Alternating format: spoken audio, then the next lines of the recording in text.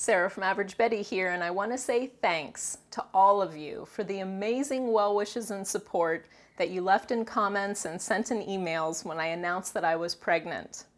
Many of you played along and took guesses as to whether I was having a boy or a Betty, and although I didn't do a definite scientific count, the guesses seemed to favor that I was having a boy.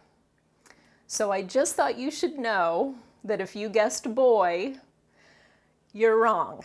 I'm having a girl. Now, aside from wondering how much further my belly button can stretch and learning the secrets to becoming parents that don't suck, we're going to have to choose a name. Her ETA is October 18th, which also happens to be National Chocolate Cupcake Day, and her last name is going to be O'Donnell, just like mine. So what do you think we should name our little baby Betty? I can't wait to hear what you think. Thanks for watching and subscribing. See you next time. Does Beyonce O'Donnell sound good?